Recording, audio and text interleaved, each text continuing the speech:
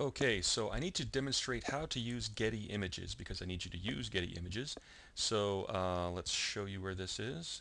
Over here we're going to sign in. Obviously we're at Getty Images. We're going to sign in.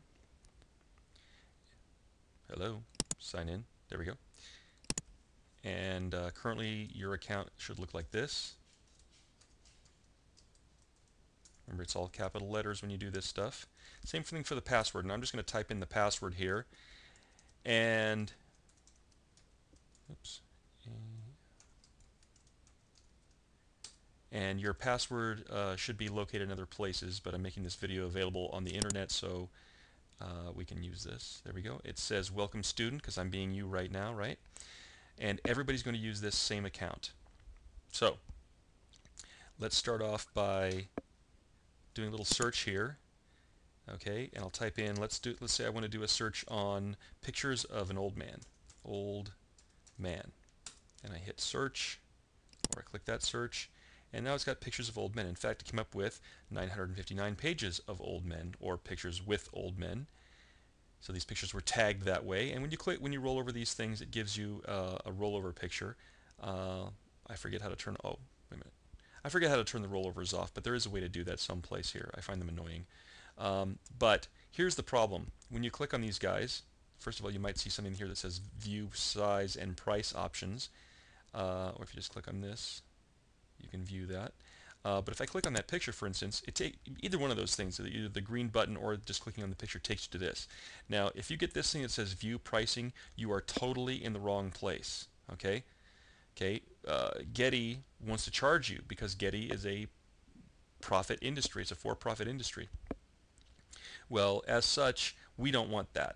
Okay? We don't want to pay any money for this because we are poor students and even poor teachers. So, as I've mentioned before in class, Getty Images is working with us, the Art Institute. We're the only school that Getty Images works with. So we don't get to use their entire library of stuff. We get a smaller area. So when we do a search, we have to click on this guy right here, Premium Access Images Only. Now you'll either see a checkbox here like this, or you might see a pop-up window that has that same thing, Premium Access, when you click in the field. Actually, typically, sometimes these search fields don't show up in the right place, I'll click back here on this thing right here, and when I click on this search field right here, then the Premium Access thing turns on. Just remember, Premium Access, that means us. Okay, so now when I do a search on Old Man,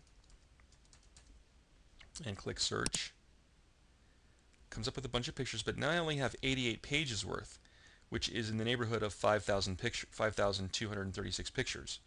Okay, now when I click on this guy, for instance, it gives me a few things. It says Premium Access Download. That tells me we're in the right place. And it gives me some related pictures. If somebody took a few pictures of this old guy, and we might want to try this one, for instance. Maybe we like this this picture better. Cool. Okay, then I'm going to download this. And this window is basically telling you that it's downloading the biggest picture available. Okay, now right now, oh, there it is. There's my preview. You can see what this looks like. Cool. It's a rather big image. It is 2,800 by 3,500 pixels at 300 pixels per inch. So this is huge, and it's RGB.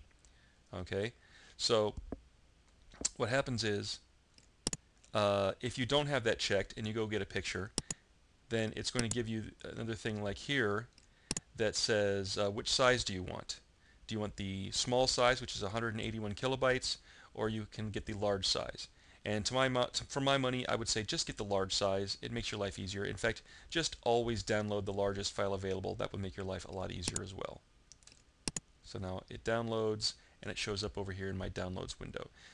Remember, whatever browser you're using will have some sort of downloads kind of thing to show you what's being downloaded.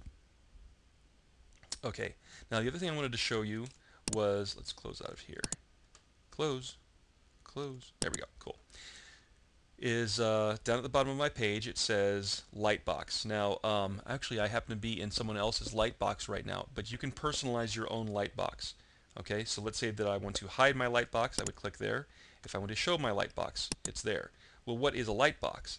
Well, whoever this Domingo is, they are basically using the Lightbox to just kind of look through perhaps their 88 pages or more and find pictures that they might use for their own purposes, and then be able to download them after they've reviewed them. Okay, because you don't want to go through 50 pictures and then realize, oh, I want to go back and find that other picture that I saw of the old man with his hands on his hips.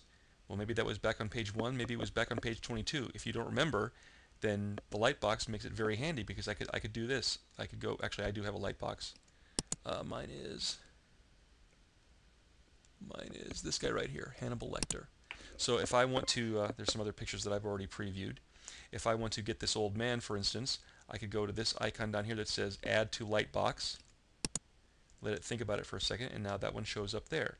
So as I'm reviewing my pictures, seeing which ones I want, I can always go back here and hit download, or I can actually click on this one right here and click on download if I want that one. Okay, now, how do you make a Lightbox? Great question. Let's go to My Account, go down to Lightboxes, create a new Lightbox, and you get this window that should show up any second here now. Come on, there you go. And it says Lightbox name is the only one that has a field that is got a red required thing on it.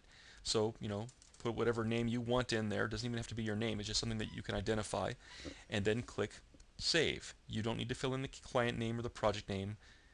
It's just a matter of personal location for you. Okay? So, that's pretty much it. Are you sure you want to close this window? Yes, I do. Okay, that's pretty much it. Use your Getty images. Oh, I'm sorry, there is one more thing. Duh. Notice the file that's over here, these files, they have names. dv19111042.jpg. These are all high quality JPEGs.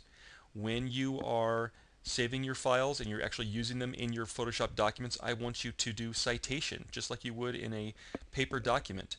I want you to, let's say you go to Photoshop. Now I happen to have this one open right now. Let's just use this one. And let's say I'm going to change my tool. Come on. There we go, to the note tool, and when I click here, I'm basically leaving a little yellow sticky, and I can go over and leave my note over here. So let's say that I use the file that was one of the old men that was called dv19111042.jpg. This is how I can go look up which files you've used. I can go look in Getty and say, oh, this student used this particular file in here. And I'm just double checking, because as I said, I don't want students using just ripped off stuff from the internet. Okay, so that's how you cite your files, and hopefully that's very helpful.